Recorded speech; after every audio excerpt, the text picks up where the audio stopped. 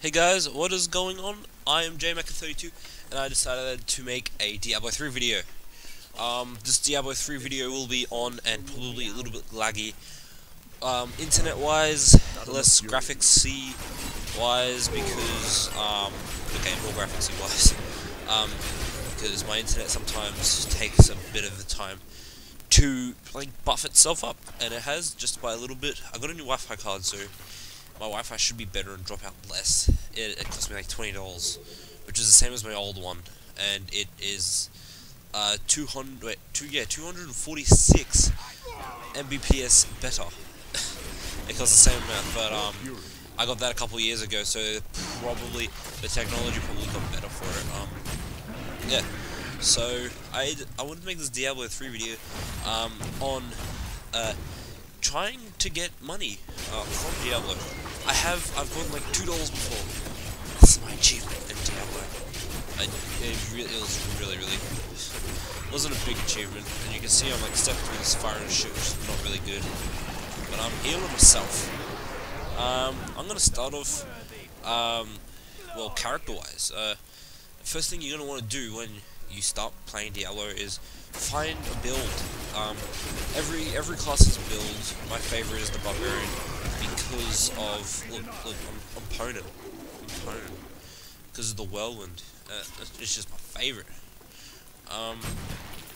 Just find a good build, stick with it, gear yourself for that build. You want to do as much damage as you can, but you also want to stick with the build rate. See, this is why I can't really go into detail with that, but because everyone has a different build. But just try to get as much damage as you can. And with gear, you want to have the best stats that you can at any given time. You might want to wait maybe 5 levels before you re-gear. Even if you pick stuff up and the stats are better for like damage and stuff.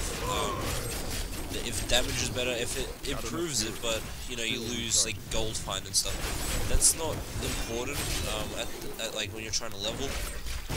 One thing I do suggest is if it significantly takes away from your bonus damage, don't go with it. And with the bonus XP, not bonus damage. With the XP, the bonus XP, the gem that you want to have in your head socket when you're in your helmet socket when you are leveling is the one that gives you a bonus XP chance, basically because you have bonus XP and it's going to help you level. So yeah, what I have to, I do have a level 60 paragon level like 3. It's terrible. It's wizarded and failed. For gear, for leveling, you really don't want to concentrate on like gold magic find gear, even though you're gonna need that to make money in Diablo. But one of the main reasons why I tell you not to focus on this is focus instead on getting to paragon level 100, because every time you level a paragon level, your bonuses, like your gold and magic find bonuses, and your damage and stuff goes up by 3%. Oh, I have a lot of stuff. Goes up by 3%, and I probably do have a lot of magic find on this character. I always try to look for that as bonus, but I had like 1,000,000 gold to spend on them at level 40, so you know I can probably afford to do that. You really get what you pay for with gear as well. So it's a thing that you have to consider. You pay a lot, you get good gear. You don't pay a lot, well, you're gonna get moderate gear. That's it for like gear and stuff. As I was saying before, I got sidetracked. Once you hit paragon level 300, because remember, oh shit.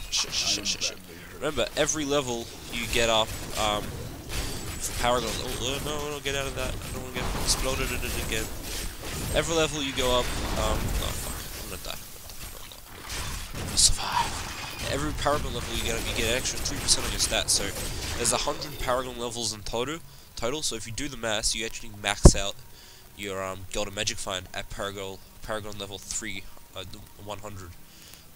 going 3% each, so it's 3 times 100, and that gives you 300%, and that's max. So you can really concentrate on the other stats and not spend a fortune on gold and magic find. This is why it's good to sell if you find gold and magic find that are better than your gear and you paid it on the auction house, or just below your gear when you're just normal walking around playing the game trying to level up.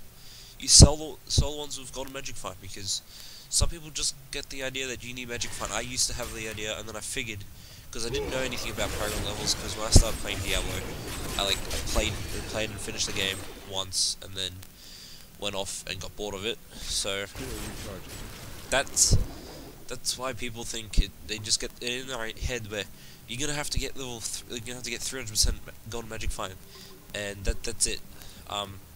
It's not the case. There's plenty of time to get golden magic find. And you know, it's not a big deal. Don't sweat if you can't get it. Oh shit, you're supposed to kill this. Don't sweat if you can't get it.